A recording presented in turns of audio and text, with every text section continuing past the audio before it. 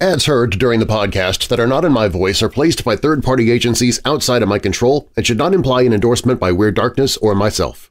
Stories and content in Weird Darkness can be disturbing for some listeners and is intended for mature audiences only. Parental discretion is strongly advised.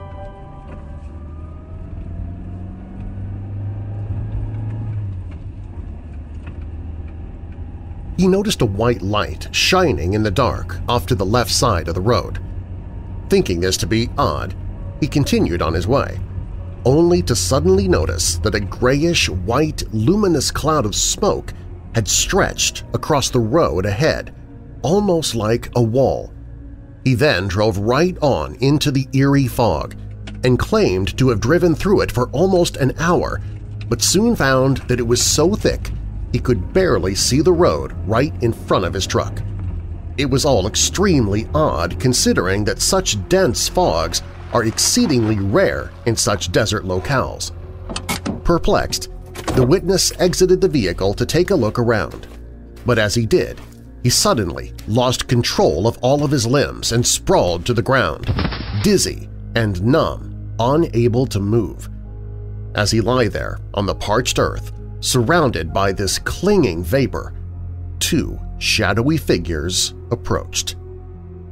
I'm Darren Marlar, and this is Weird Darkness.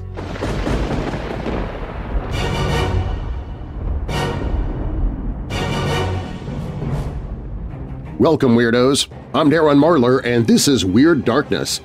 Here you'll find stories of the paranormal, supernatural, legends, lore, the strange and bizarre, crime, conspiracy, mysterious, macabre, unsolved, and unexplained. If you're new here, welcome to the show. While you're listening, be sure to check out WeirdDarkness.com for merchandise, to visit sponsors you hear about during the show, sign up for my newsletter, enter contests, connect with me on social media, hear other podcasts that I host, listen to free audiobooks I've narrated. Plus, you can visit the Hope in the Darkness page if you're struggling with depression, dark thoughts, or addiction. You can find all of that and more at WeirdDarkness.com.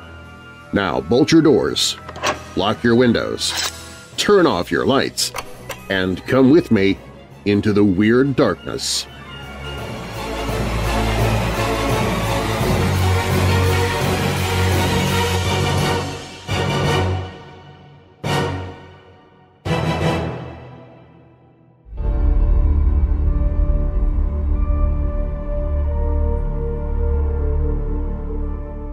An intriguing detail of some mysterious vanishings is the presence of what is usually described as a mist, fog, smoke, or cloud, often strange in color or abnormally thick and opaque, often appearing out of seemingly nowhere. There have been several accounts of people over the years either entering mysterious clouds or, even stranger still, being enveloped by them, only to seemingly vanish into thin air, as if devoured by these nebulous vapors. Some of the spookier and most baffling vanishings attributed to mysterious fogs or mists involve aircraft that seem to have just flown off the face of the earth.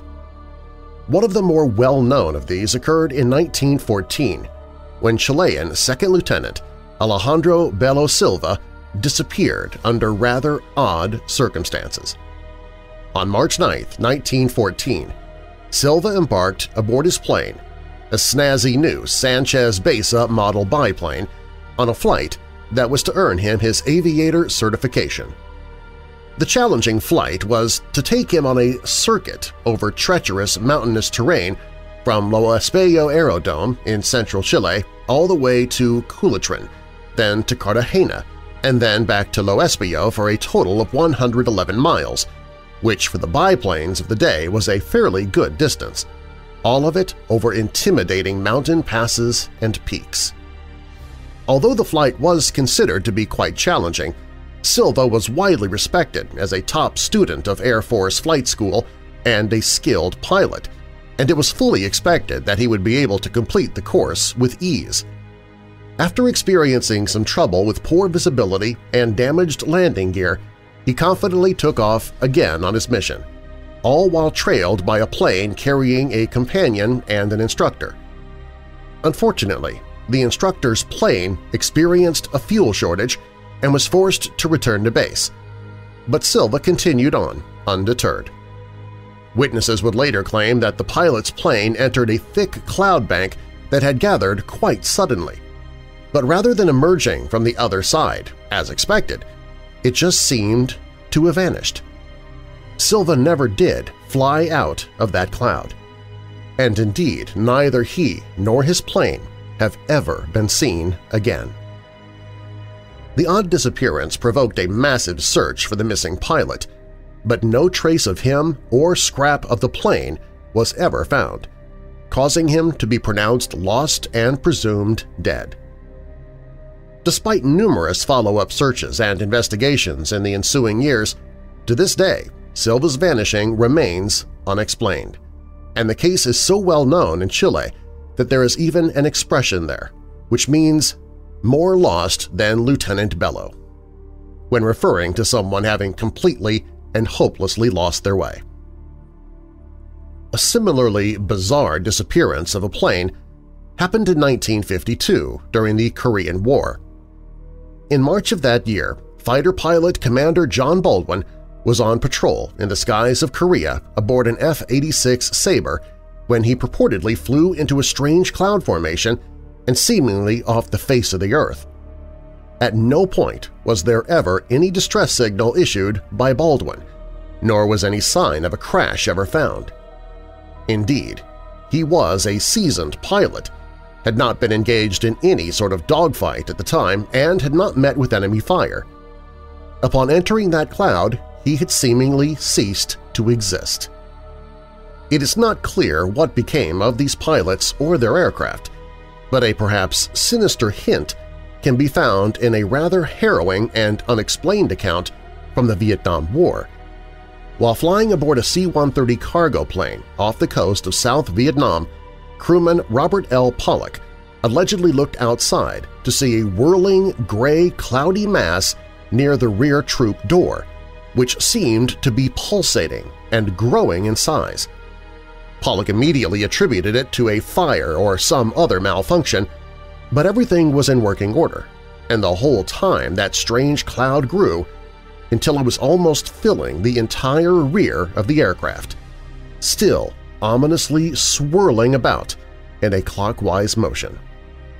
The now rather unsettled Pollock called other crewmen, and they too saw the amorphous mass of roiling smoke.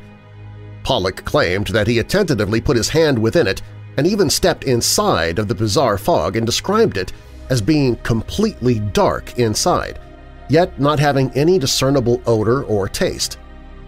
Others who put their hands in noticed that their hands would completely vanish. Such was the utter thickness of the mist. The unidentified cloud reportedly got alarmingly large, and the crew began to back away in terror.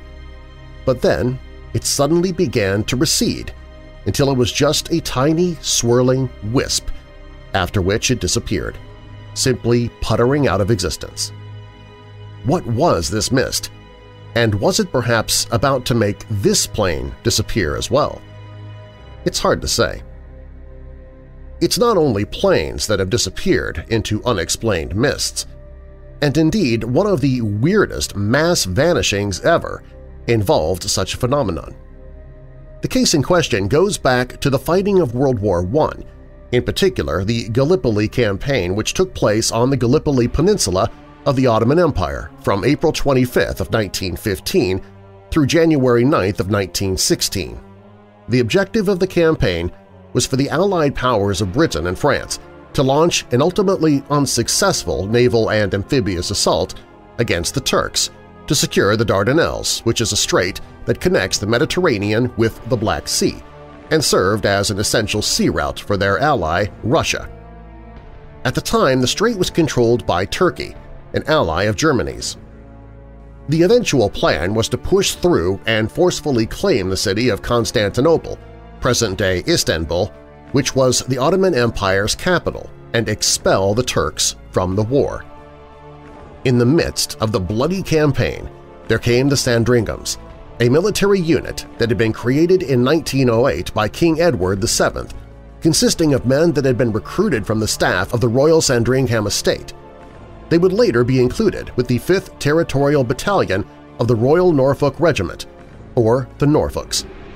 The regiment was rather unique in that it was one of the first examples in the British forces of what came to be referred to as PALS battalions, which were military units made up of men who had been all recruited from the same civilian group, for instance the same town, company, or, in this case, royal estate. These were close-knit groups, comprised of men who knew each other well and, in many cases, had even grown up together. In the case of the Sandringhams, they were about to go to war together. The Norfolk Regiment, made up of 250 men, 16 officers, and led by Sir Horace Proctor Beauchamp, set out for the Gallipoli Peninsula from Liverpool on July 30, 1915, aboard the SS Aquitania, and arrived at Suvla Bay in Gallipoli on the 10th of August 1915 amidst heavy fighting. They did not have to wait long to see battle for themselves. On August 12, just 2 days after their arrival, the 5th Norfolks, as part of the 163rd Brigade, were ordered to launch an intense offensive against Turkish positions holding the Anafarta Plain in order to clear them out ahead of a planned Allied advance. From the beginning, the mission was faced with serious setbacks. The men were in poor physical condition due to the rigors of their arduous journey, the side effects of inoculations, a profound lack of sleep, and the harsh, brutally hot and arid climate of the area. Many of them were sick with dysentery and general morale was low. In addition, the advance was to be carried out in broad daylight, with poor supplies, inadequate water, and with inaccurate maps against seasoned Turkish fighters who knew the land well and were deeply dug in along ridges. Additionally, the objective of the mission was not made particularly clear, with some of the men thinking that they were to attack the village of Anafarta Saga rather than clear the way for the British assault. It is perhaps no surprise that the attack turned into a massacre. The exhausted, thirsty, and sick men first made an error and turned the wrong way, separating them from the larger 163rd Brigade. Realizing their mistake, they nevertheless prepared to advance against Koviktep Ridge without support or reinforcements. When they did, they were immediately met with a rain of machine gun fire and picked off by numerous snipers entrenched in the ridge and sitting in trees. The Norfolk Regiment bravely pressed on into this maelstrom of blood and bullets, actually managing to push the enemy back towards a forest that was ablaze from artillery fire. Beauchamp and his men continued the charge into the burning forest, and that was the last anyone would ever see of them. The battalion would never emerge from the forest. None would come back to tell the tale, and by most accounts they had simply vanished from the face of the earth. It was largely thought that the men had simply scattered and been killed in the heavy fighting out there in that blazing forest, but there was no strong evidence at the time to suggest this was the case. Nevertheless, this was and still is the official conclusion. The case of the vanishing battalion remained pretty much closed until the 50th anniversary of the Gallipoli landings in April 1965, when a New Zealand World War I veteran by the name of Frederick Reichardt, along with 2 of his compatriots, came forward with their own alleged first-hand account of what he saw on that fateful day. The story was recounted by Reichardt during a reunion of veterans and offered a bizarre, if controversial, twist on the tale of the famed missing battalion. Reichardt went on record saying that they had been sappers with the New Zealand Expeditionary Force and that they had been operating in an area near a Turkish position known as Hill 60, which was not far from where the lost Norfolk Regiment had been waging war. The sapper claimed they noticed between 6 and 8 odd, grayish-brown, loaf-shaped clouds hovering over the battlefield. The weird clouds were described as being completely still, even in the face of high winds at the time. Beneath these clouds was reportedly another, even larger, and denser-looking cloud that was estimated at being around 800 feet in length, around 200 feet high. This massive cloud was allegedly hugging the ground over a dry creek bed when the Norfolk Regiment approached, and without hesitation they proceeded to march directly into it. When the regiment had disappeared into the cloud, Reichardt claimed that it had then slowly risen upward to join the other strange clouds, apparently taking the soldiers with it, after which they all moved off to the north in unison, before disappearing from view. The bizarre story was first published in the September-October edition of the New Zealand UFO magazine Spaceview in 1965.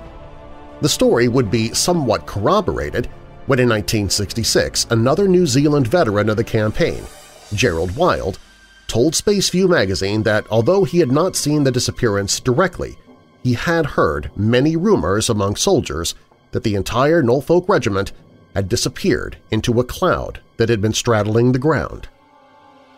It was a rather bizarre story that flew in the face of the official conclusion of what had happened to the vanished battalion, but it was immediately jumped upon by UFO enthusiasts and became an almost legendary tale among missing person cases, particularly those suggesting alien abduction. The story took on a life of its own, especially among alien abduction enthusiasts, and would be told again and again in various publications, each time gaining further details or having the details changed somehow. People just couldn't seem to get enough of this sinister tale of a cloud-shaped UFO whisking away a whole regiment of men in the middle of a battlefield. The story gained such a following amongst the public that the British Ministry of Defence and the Imperial War Museum were constantly deluged with letters demanding the release of top-secret files that outlined the mass alien abduction and that it had been covered up. Things got weirder still when a secretive group of U.S. scientists and officials, referred to as MJ-12, released a report on the same incident in a paper titled First Annual Report in 1998. The document is apparently an annex to another paper that describes the incident dating to 1952. The First Annual Report describes the incident thus. On August 21, 1915, members of the New Zealand Army Corps' 1st Field Company signed sworn statements that they saw the 1/4 Norfolk Regiment disappear in an unusually thick brown cloud which seemed to move and rose upward and vanished. There were no traces of the regiment nor their equipment. No explanation can be found in the historical records of the Imperial War Museum archives. Although this particular statement is thought to be a hoax, it adds an intriguing layer to the whole mystery. Another report that takes the story into a decidedly paranormal direction is a claim made in a 1967 book titled Flying Saucers Are Hostile, in which authors Brad Steiger and John Rittenauer claim that a further 22 more witnesses from the New Zealand military eventually came forward to corroborate Reinhardt's story, and also they share what they refer to as part of the official history of the Gallipoli campaign.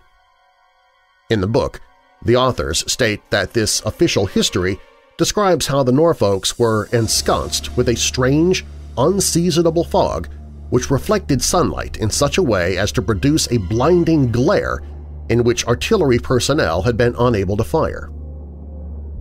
There have been many, many theories as to what happened to the now almost legendary vanished battalion, ranging from that they were gunned down and massacred by Turkish forces and their deaths covered up by the War Office, to that they were whisked away to another dimension or another world.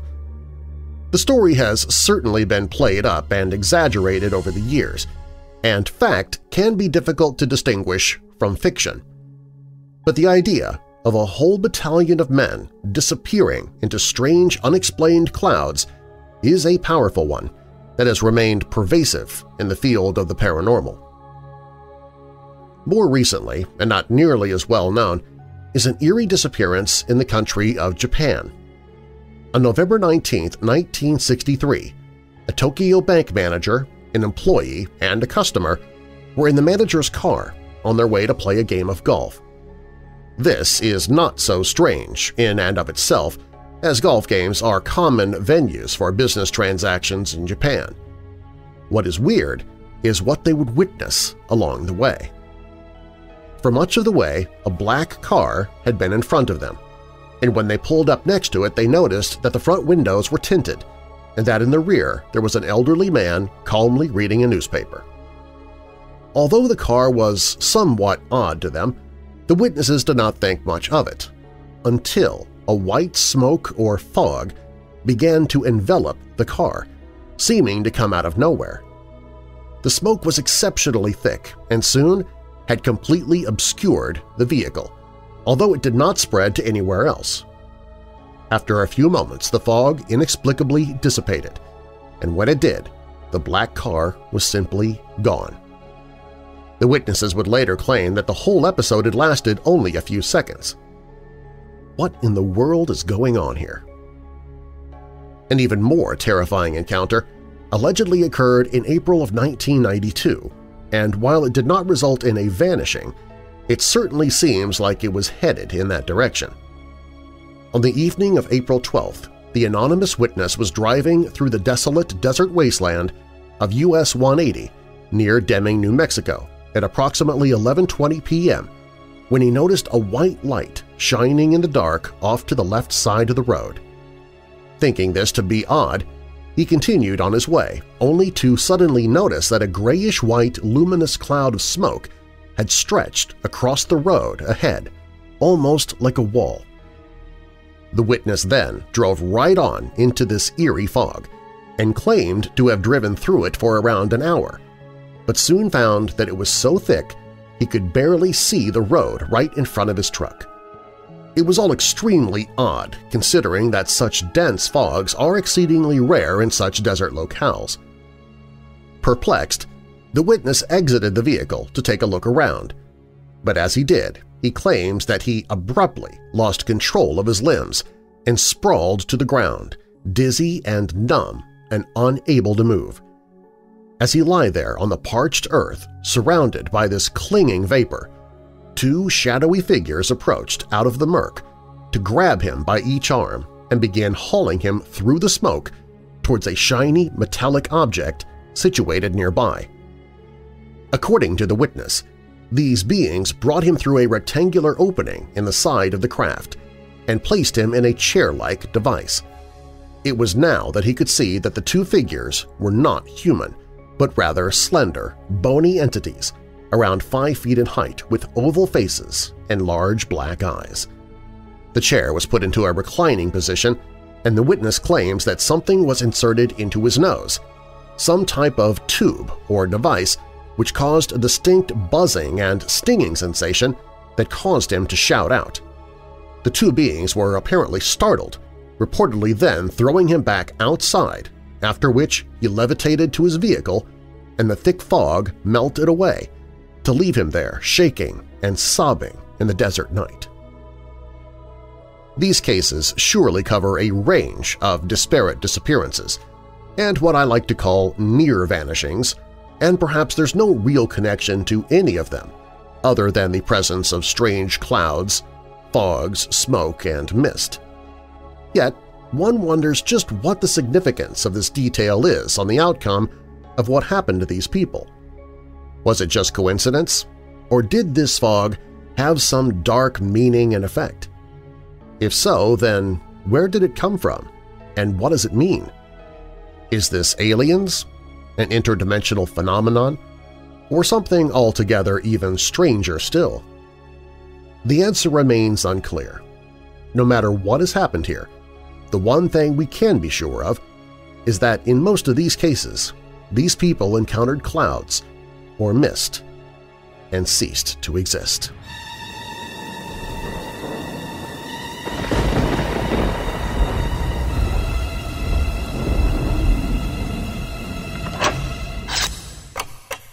While you're listening, be sure to check out WeirdDarkness.com for merchandise, to visit sponsors you hear about during the show, sign up for my newsletter, enter contests, connect with me on social media, hear other podcasts that I host, Listen to free audiobooks I've narrated. Plus, you can visit the Hope in the Darkness page if you're struggling with depression, dark thoughts, or addiction. You can find all of that and more at WeirdDarkness.com.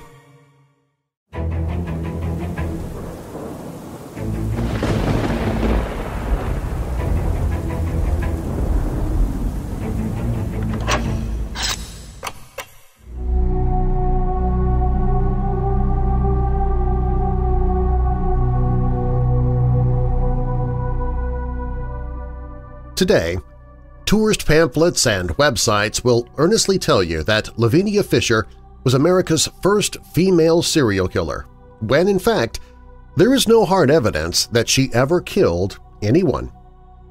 What we do know is that she was a violent and unrepentant outlaw. She earned her fame by being a tough woman with a bad attitude in a town known for its genteel Southern belles. The legend of Lavinia Fisher will vary from teller to teller, but the gist of the story, told for more than 100 years, goes something like this.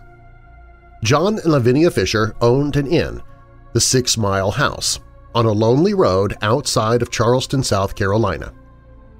The building was well-maintained and was a welcome sight to weary travelers, but it was rumored that sometimes guests checked in and did not check out. One night, a fur trader named John Peoples stopped at the inn and was warmly greeted by the Fishers. The beautiful Lavinia Fisher was especially friendly. Peoples thought the Fishers were being a little too friendly, and, suspicious of their intentions, he went to bed early. Peoples' suspicions grew, and he could not sleep. He decided not to lie in the bed but to sit in the corner, facing the door, so he could see if anyone came in to attack him. His suspicions were confirmed when a trapdoor sprung, dropping the bed into the cellar where John Fisher was waiting with an axe. Peoples escaped and hurried back to Charleston to tell the authorities. John and Lavinia were arrested and their property searched. The human remains were found, including many bodies in a lime pit in the cellar under the trapdoor. The Fishers were convicted of murder and sentenced to hang. The unrepentant Lavinia Fisher went to the gallows in 1820 wearing her wedding dress. John Fisher pinned all the blame on his wife, but he was hanged along with her.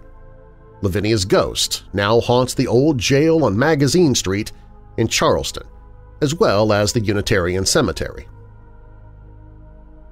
Lavinia Fisher was hanged in 1820, but the crime was highway robbery, a capital offense at the time, not murder. She was a member of a large gang of highwaymen who operated out of 2 houses in the back country outside of Charleston, the 5 Mile House and the 6 Mile House. It's not clear whether or not the 6 Mile House was a hotel, but it did serve as hideout for a number of outlaws.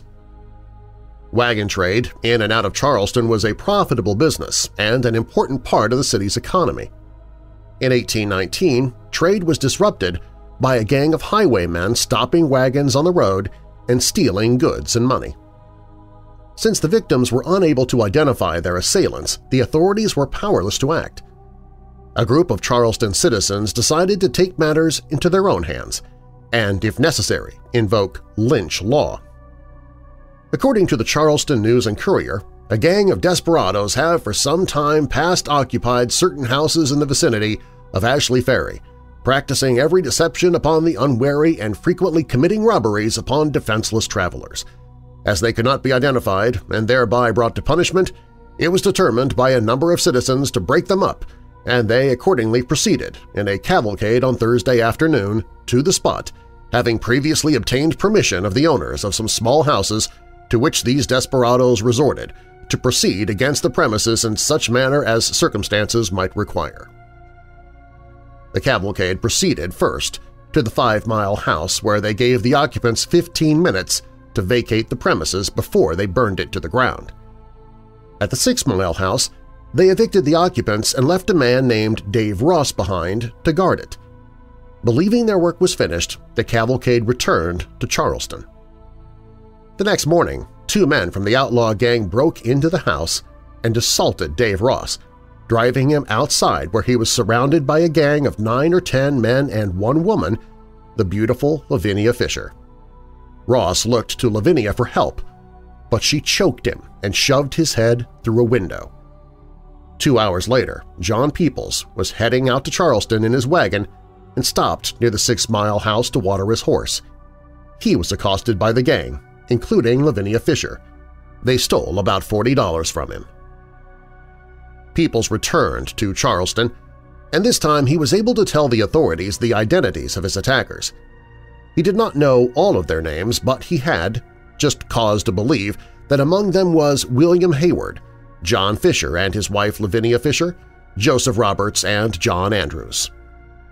This, along with Dave Ross's story, forced the authorities to act. Sheriff's Deputy Colonel Nathaniel Green Cleary got a bench warrant from Judge Charles Jones Colcock and set out for 6 Mile House.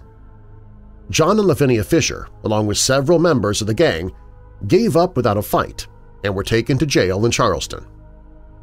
Over the next several days, many other gang members were arrested. John Peoples identified them as the group who robbed him. John and Lavinia Fisher were charged with highway robbery, a hanging offense at the time. While they were awaiting trial, a grave containing the remains of 2 human bodies was found about 200 yards from 6 Mile House.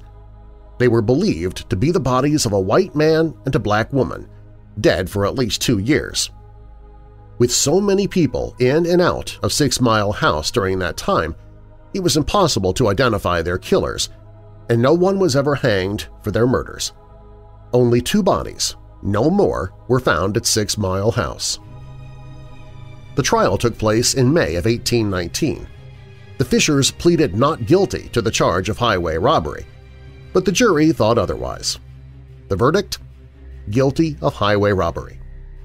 John and Lavinia planned to appeal their conviction to the Constitutional Court, and while they awaited the hearing, they were kept in the Charleston jail.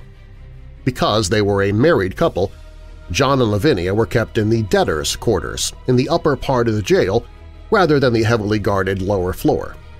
On September 13th, they attempted to escape through a hole they made under the window of the cell.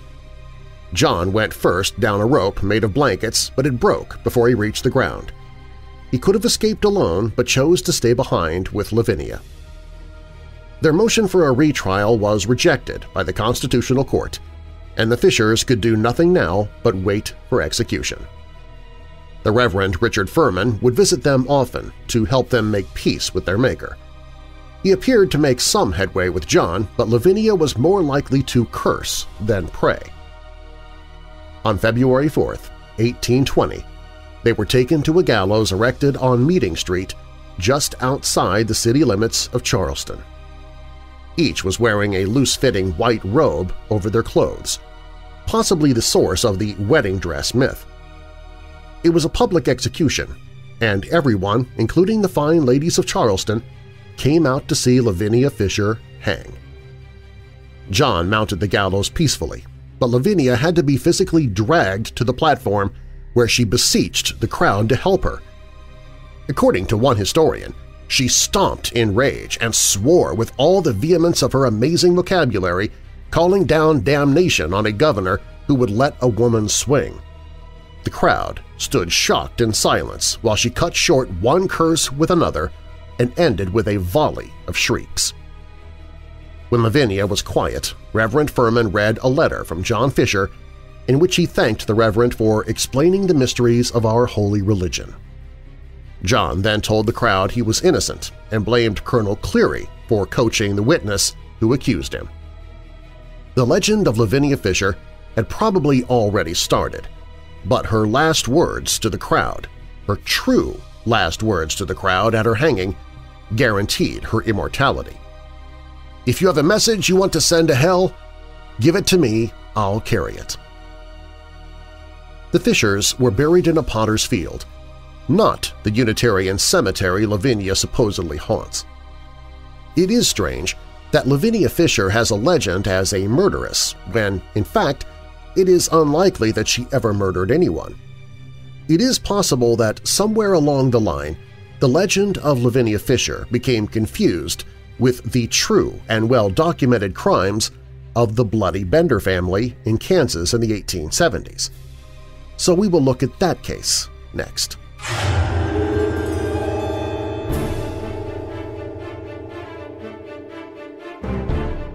In the early 1870s, the counties of Labette and Montgomery in Kansas were experiencing an alarming number of missing persons. The investigation passed several times through the cabin of the Benders, a family of German immigrants who ran a small grocery store and restaurant outside of Cherryvale, Kansas, but the Benders appeared completely innocent. When authorities found the cabin abandoned one day, the picture changed. A closer look revealed 9 murdered corpses, the handiwork of the Bloody Benders. Around 1870, the Bender family built a small cabin outside of Cherryvale, Kansas, about 50 miles north of the Oklahoma border. William Bender and his wife, sometimes referred to as Ma Bender, were in their 60s. Thomas and Joanna, better known as Kate, were in their 20s. They were German immigrants, all spoke with accents, and the elder Benders spoke little English. It is unclear exactly how these 4 were related. Most accounts say that Thomas and Kate were the son and daughter of William Bender and his wife, but Thomas was also known as John Gebhardt and is sometimes referred to as Kate's husband. Other accounts say that none of them were actually named Bender and that only the mother and daughter were related. The men are described as large, coarse-appearing men. The description of Kate ranges from a large, masculine, red-faced woman to good-looking, well-formed, rather bold in appearance. A number of sources agree that she had a ruddy complexion and she may have been a redhead. The Benders kept a small grocery store in the front of the cabin, selling staples such as tobacco, crackers, sardines, candles, powder, and shot. They also provided meals for travelers. Though they kept to themselves, the Benders attended church and town meetings and seemed to be an ordinary rural family. The only exception was Kate, who professed to being clairvoyant, giving public lectures on spiritualism and advertising in local newspapers her ability to heal disease, cure blindness, fits, and deafness. In 1873, citizens of Labette County became concerned over the inordinate number of missing persons in their community. Neighboring counties were experiencing losses as well. In March 1973, Dr. William York from Onion Creek, Montgomery County, came in search of a man named Lauscher and his infant daughter who had traveled in the region the previous winter and were never heard from again. Dr. York never made it home either. Dr. York was from a very prominent family, and in April, his brother, Colonel A.M. York, came to Labette County leading a party of 50 citizens of Montgomery County. They searched unsuccessfully for the missing doctor, stopping several times at the Benders' cabin. On one occasion, they asked Kate to use her clairvoyant powers to help with the search, but she had no information for them. The next time someone stopped at the Benders' cabin, it appeared to be deserted. Their wagon was missing, and the calf they were raising had died of neglect. The authorities in Cherryvale were notified and went back to check on the house. Everything seemed to be in order. Nothing was missing but clothes and bedding. But a thorough search of the house began to reveal the Benders' horrible secret. Near the table where guests were served was a trap door, and the foul-smelling hole beneath the door was clotted with blood. The ground in an orchard near the house had been carefully plowed, but one small section was noticeably indented.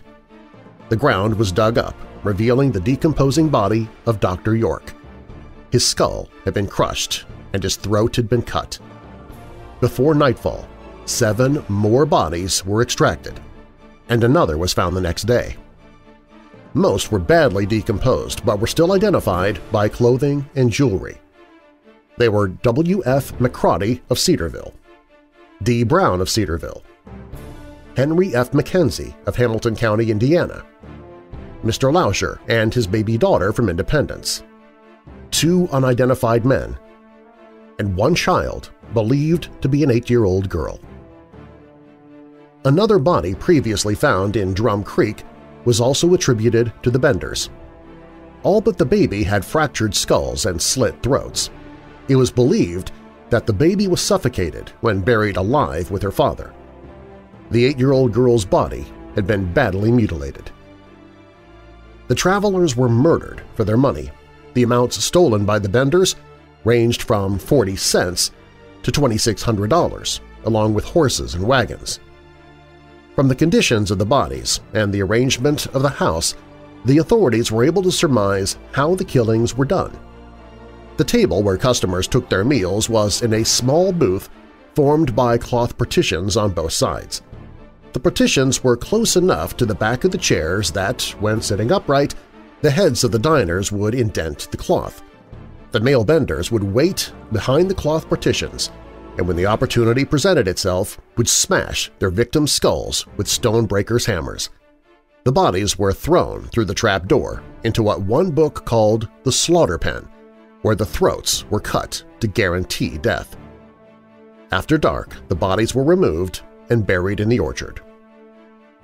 This speculation was verified, to an extent, by a Mr. Wetzel of Independence, Kansas, who had read Kate's advertisement and traveled to the Benders with his friend, Mr. Gordon, seeking a cure for neuralgia. Kate examined Wetzel and expressed confidence in her ability to effect a permanent cure, but invited them to dine first. For some reason, the two men rose from the table and decided to eat their dinners at the counter instead. This caused a change in Kate's behavior. She became caustic and abusive toward them. They saw the two Bender men emerge from behind the partitions. Wetzel and Gordon became suspicious and decided to leave, a decision that probably saved their lives. When the news of the murders spread through Labette County, it whipped the citizens into a frenzy. They demanded vengeance and formed vigilance committees to hunt down the Benders. The vigilantes went first to the home of a man named Brockman, another German immigrant who had briefly been a partner of Mr. Bender's. They put a rope around his neck and threatened to hang him if he would not confess. When Brockman swore he knew nothing, they hanged him from a tree. But when he was at the point of death, they lowered him down and questioned him again. When he still had nothing to tell him, they hung him again. This torture was repeated 3 times before the posse left him semi-conscious, lying on the ground. The search for the Benders continued, but though the governor of Kansas offered a $2,000 reward for their capture, the Benders were never brought to justice. One investigation determined that they took a train from Thayer to Chanute, where John and Kate got off and took the MK&T train south to Red River in Indian Territory. Here they met up with the elder Benders and traveled through Texas and New Mexico. Other residents of Labette County told a different story.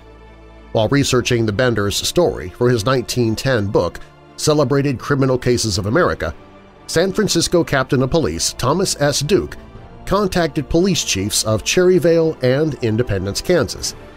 And this is how they responded.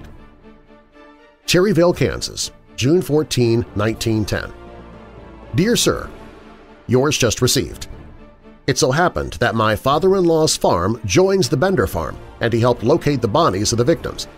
I often tried to find out from him what became of the Benders, but he only gave me a knowing look and said he guessed they would not bother anyone else. There was a vigilance committee organized to locate the Benders, and shortly afterward, Old Man Bender's wagon was found by the roadside riddled with bullets. You'll have to guess the rest. I am respectfully yours, J. N. Kramer, Chief of Police. Independence, Kansas, June 14, 1910. Dear Sir, in regard to the Bender family, I will say that I have lived here 40 years and it is my opinion that they never got away. A vigilance committee was formed and some of them are still here but will not talk except to say that it would be useless to look for them, and they smile at the reports of some of the family having been located. The family nearly got my father. He intended to stay there one night, but he became suspicious, and although they tried to coax him to stay, he hitched up his team and left. Regretting that I cannot give you more information, I am yours respectfully, D. M. Van Cleve, Chief of Police. Several times, suspected members of the Bender family were arrested in other parts of the country and brought back to Kansas to be tried. Most notably, in 1890, 2 women were arrested in Michigan and alleged to be Ma Bender and Kate.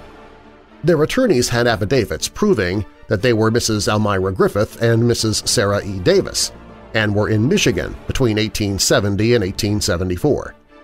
After a habeas corpus hearing, they were released from the Labette County Jail.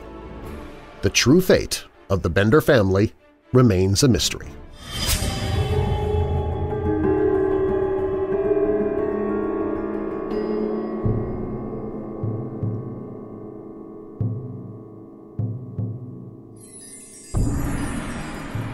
After my divorce, I moved into a small apartment while I tried to make sense of my life. During this time, I spent a lot of my spare time at home. While I never saw anything physical, I found that the more time I spent at home, the worse I would feel. I would go through stages of anger, pain, and hatred, intense hatred during my time at home in that apartment. I felt feelings there that I never felt when I was out of the house. It would creep over me from that moment I arrived home to the moment I couldn't stand it anymore. Now, at the time, I thought this was all part of the grieving process. But a few months after moving in, I started talking to the lady who lived next door. She told me that very few people had stayed in that apartment for long. When she had first moved in, a married couple had lived there. They had gotten divorced 2 or 3 months after she moved in. They lived in the apartment for around a total of 6 months. After her, a student moved in and was involved in a crime of passion, and then I moved in. Keeping all the previous occupants of that apartment in mind, I started to wonder if my intense anger and hatred was created by living in that place.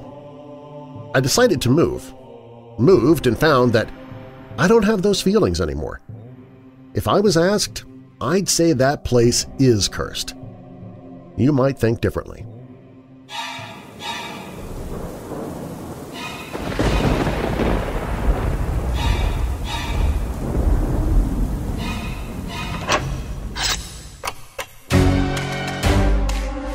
If you like what you're hearing on Weird Darkness, please share it with someone you know who loves the paranormal or strange stories, true crime, monsters, or unsolved mysteries like you do.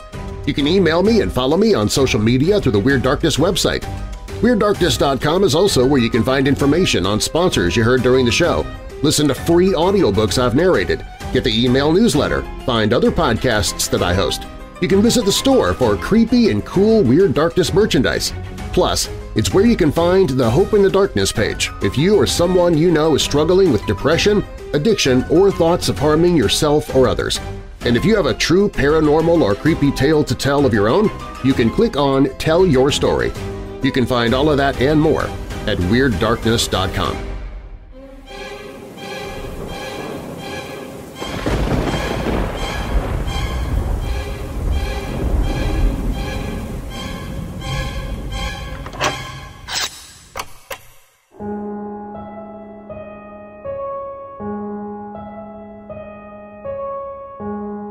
On Saturday, October 13th, there was a raucous party on the banks of the Chunky River, yards from the infamous Stuckey Bridge in Mississippi. Most of the partygoers keep together at a safe distance from the legendary bridge, but a few have separated from the crowd to attempt climbing it. The bridge climbers say they're not there for the party, we're on a ghost hunt, they say. Stuckey Bridge is a 157-year-old structure that crosses the Chunky River in Savoy on the aptly named Stuckey Bridge Road. In the 20th century, it replaced its long-lost function of bridge with the new functions of party spot and legend manufacturer. Having been built a decade prior to the Civil War, the bridge, which is made of wooden planks and rusty metal, was never meant for the use of cars. But many people drive across it anyway, oblivious to its loud creaks and moans, paying no mind to the distance between themselves and the water below. There are many legends surrounding the bridge's namesake, the most popular casting him as a Norman Bates-style innkeeper/serial killer. But the most believable telling of the legend appears in L.N. Fairley and J.T. Dawson's Paths to the Past, an overview history of Lauderdale County, which is published by and can be found within the Lauderdale County Department of Archives and History. That version of the legend begins with the passage through Meridian of the infamous Dalton Gang. The gang is said to have left behind a member by the name of Stuckey. Stuckey, according to legend, murdered and robbed countless victims in the southwestern corner of the county during the first half of the 19th century. Stuckey allegedly slayed travelers and stole their money, throwing their bodies into the Chunky at the future site of the bridge.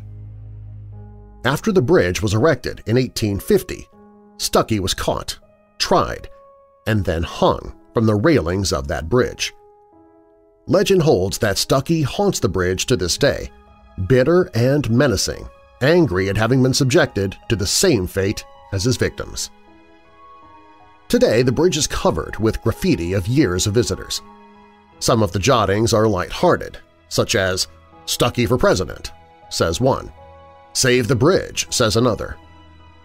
But others are more in keeping with Stuckey's murderous legacy, such as, "Don't turn around," which is scratched in black marker along the railings, or "You will die." Flippant bits of graffiti may appear alongside the more ominous at Stuckey's Bridge, but the stories all remain on the sinister, if not always serious, side. "The ghost pulled me off the bridge," one Clarkdale student claims, lifting his shirt to show the scars that he supposedly obtained in the encounter. However, the ghost is more commonly reported to manifest itself in the form of visible apparitions or untraceable sounds. According to roadsites.org's Lost Highway, many claim to have seen the ghost in the form of an old man carrying a lantern along the banks of the Chunky, or to have heard the conspicuous sound with no apparent source of a loud splash from beneath the bridge. Rumor holds that the splashes are echoes of Stuckey's body hitting the water after being cut from the noose, and that anyone looking in the right spot at the time of the splash will be able to see a glowing spot where his body met with the cold waters of the Chunky River. Probably the most popular story about Stuckey's ghost, however, is that on certain nights his corpse can be seen, still hanging from the bridge, and those who see it had better run. Stuckey's Bridge was posted to the National Register of Historic Places in 1988. If you'd like to experience the legend for yourself, you can find it on Stuckey Bridge Road in Savoy, where it intersects with Meehan Savoy Road.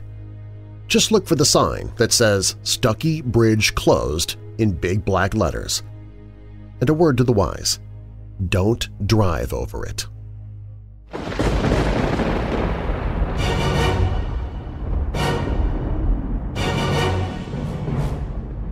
Thanks for listening. If you like what you heard, be sure to subscribe so you don't miss future episodes.